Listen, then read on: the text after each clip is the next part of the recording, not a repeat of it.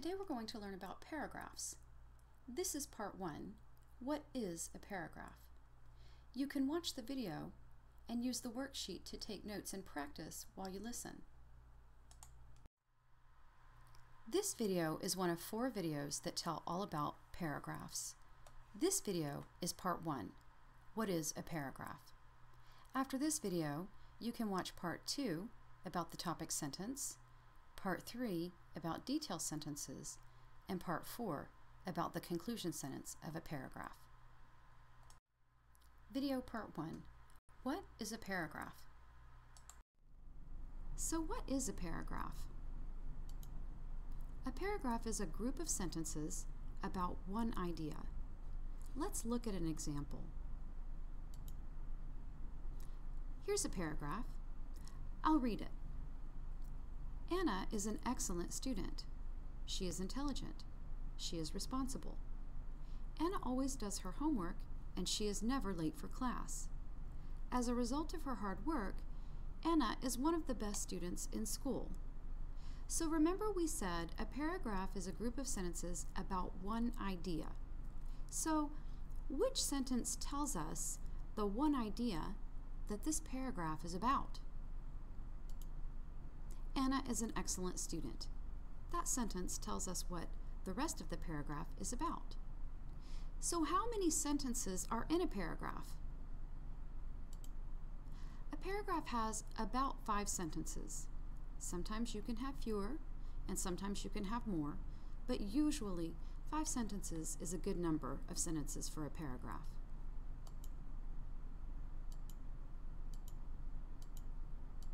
You can see that our example has exactly 5 sentences. And remember, the first sentence of a paragraph is indented. That means there's a space before the first sentence. Paragraph parts. So, how many parts does a paragraph have? A paragraph has 3 parts. The first part is a topic sentence. This tells the main idea, or what the paragraph is about. The topic sentence in our paragraph about Anna is, Anna is an excellent student. That sentence tells us what the rest of the paragraph is about. The next part of a paragraph is the detail sentences. These explain and support the main idea. Our example about Anna has 3 detail sentences. They explain and support why Anna is an excellent student. Here are the 3 detailed sentences of our example paragraph. She is intelligent. She is responsible. Anna always does her homework, and she is never late for class. Do you see how these 3 detailed sentences explain the topic sentence? Because they tell us why Anna is an excellent student.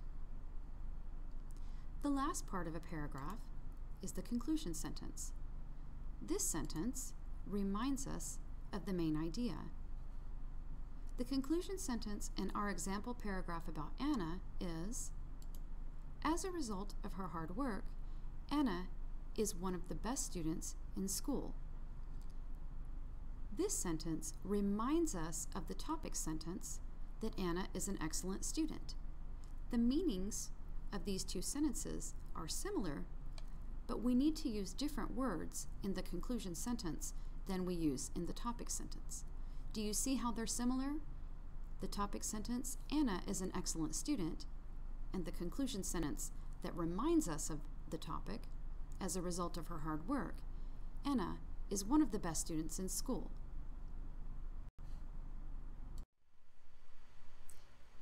Our paragraph practice for today is complete.